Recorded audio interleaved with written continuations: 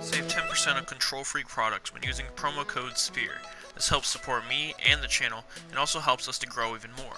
So thank you.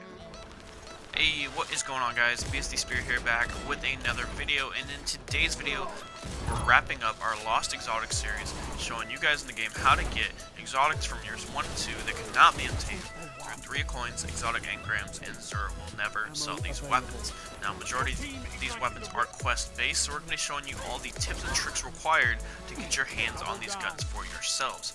In our previous Lost Exotics video, we covered the Fabian strategy, so if you want to watch that guide, be sure to click the link at the top of the screen now.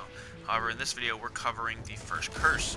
First Curse is an exotic hand cannon released with the Taken King. So as always, drop a like if you enjoy this video, subscribe if you're new here, and let's get started.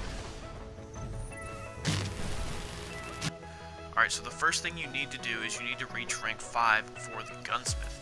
Now, if you've already grinded out your Ace of Spades, your Talalak, and your Fabian strategy, then you know exactly how to do this. If not, I'm about to show you.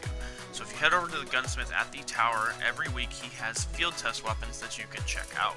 There's 5 weapons available every week, and each weapon has a different task for you to complete. Some of them are in Crucible, some of them are in PvE. Each gun has a different task. So if you complete the task, then you gain reputation for the Gunsmith. Now, it should be noted, in year 3 of Destiny, they have the Nightfall with the Radiant Light buff, which increases your XP and faction reputation gains for the week. So I would strongly recommend doing the Nightfall before turning in these Gunsmith field test weapons. It's going to help you out significantly.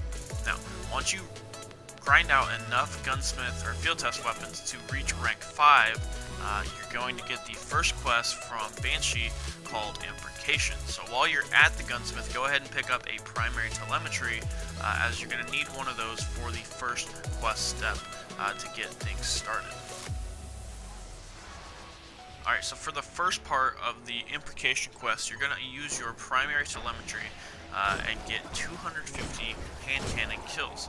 Now, this can be done with any hand cannon in any activity as long as you have your primary telemetry active when getting these kills. Now, once you reach your 250th kill, you're going to get your quest step to update to return back to Banshee at the tower, and he's going to give you the next quest step. However, there is a catch. You're going to have to wait until Arms Day to move on with the quest. This is one of the most annoying things, and I hope they do not have this in Destiny 2, waiting around for a weekly reset. So, in case you do not know, Tuesday every week is weekly reset, and Wednesday every week is Arms Day. So if you're working on this quest, I strongly suggest doing it on a Monday or Tuesday, so when Arms Day comes around, you don't have to wait as long to continue. Once Arms Day does come around, he's going to give you a gun for the next quest step, and the gun is actually called Imprecation. Now, what you need to do, there's going to be 3 parts to this quest of basically how you have to level up the Imprecation. So the first part is you're going to have to infuse the weapon up. The next part is you're going to have to get 7 kill sprees, and then you're also going to have to get Crucible precision kill sprees as well.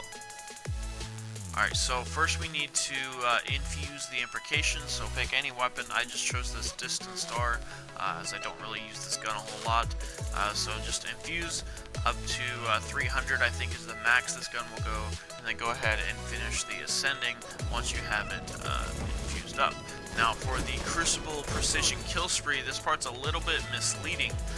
Really, all you need to do is get 7 precision kills in 1 Crucible match. Now, this is probably going to take the longest of this quest.